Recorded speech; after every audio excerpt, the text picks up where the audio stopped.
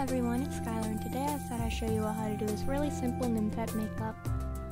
I like to do this sort of look when I feel like looking more natural or simple, and it doesn't take a lot of time to do, but it's still really cute. So let's get started.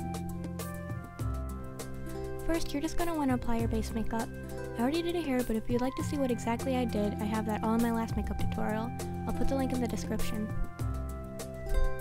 After that, I applied white eyeshadow all over my lids. This makes your eyes pop more and makes you look more innocent. Just don't add too much so your eyes don't look completely white. After that, I applied a skin color eyeshadow to the ends of my lids.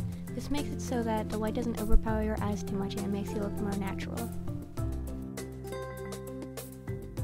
After that, I used a brown eyeliner and I made a really thin line.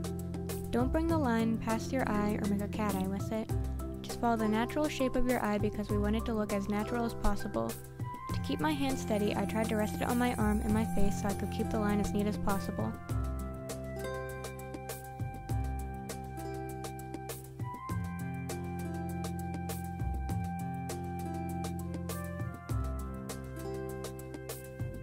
After that, I applied mascara, but only to the tips of my eyelashes.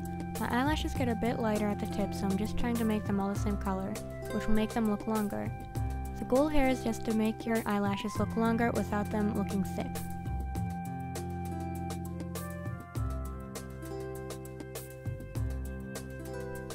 After that, I put on my Baby Lips lip balm to add some color to my lips and to make them a bit glossier.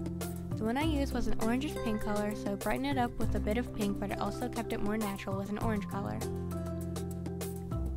Then after that, I just put on my setting spray and then that was it. So I hope you guys liked this tutorial, and if you did, then please give this video a thumbs up. If you'd like to see more, then please subscribe.